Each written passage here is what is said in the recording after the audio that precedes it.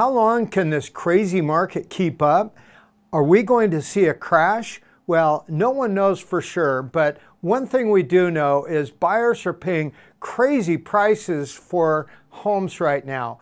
And why is this? Well, let's take a look at some of these stats. So if you take a look at this first chart, this is our inventory chart. So in Sacramento, Placer, and El Dorado County, you will see the light green indicates that right now we only have 1,315 homes for sale, as opposed to last year at this time, we had 2,949 homes for sale.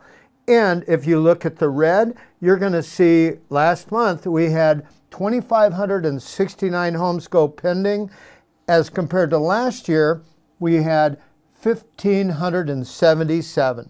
And then in the dark green, you'll see the homes that sold and closed. We had 2,279 homes closed compared to 1,523. So basically, what we have is we have half of the inventory with twice of the buyer demand. Now, this does not include new home construction. New home construction has gone up significantly, as well as lumber. Lumber has gone up over 171%, and this is a 13-year high. For example, one sheet of OSB plywood now, I took a look last week, it was $66 for a sheet of OSB plywood. Compared to a year ago, it was probably 10 bucks. This is also why there's low inventory and prices are going up.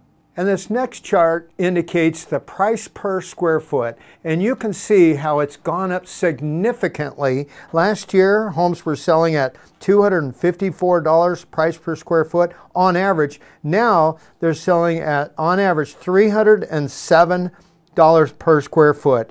And we have had somewhere between a 20 and a 35% appreciation over the course of the last year. Now, of course, this depends on the price range and the neighborhood. This next chart indicates list price to closing ratio. And you can see homes are selling on average 104% of the list price. Now, in some areas, we are seeing multiple offers and bidding wars going from 20 up to 200,000 over the list price. In fact, I sold a home for a lady in Carmichael a few months ago.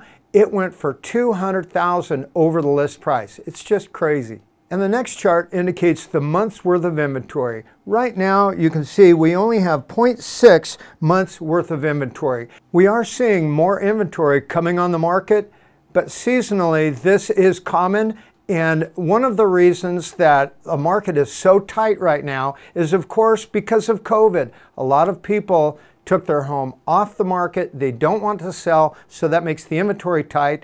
And then coupled with that, we have the extremely low interest rates, so there's a lot of buyer demand. So how long will this continue? Well, no one knows for sure, but most forecasters are saying that we do have a 3 or a 4 year run of appreciation. Now, we're not going to see the 20 to 35% appreciation that we have had in the past, but we will see a nice, healthy appreciation. So what does this mean if you're a buyer or a seller? Well, if you're a buyer, take advantage of these low interest rates. You will have to be patient. There is inventory. Homes are selling.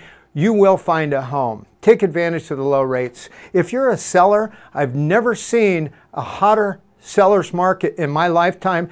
If it meets with your lifestyle, take advantage of this hot market that we have with the appreciation. So if you have any other questions, please feel free to reach out, either tomdaves.com or call me at 855-TOM-DAVES. Thanks so much and have a good day.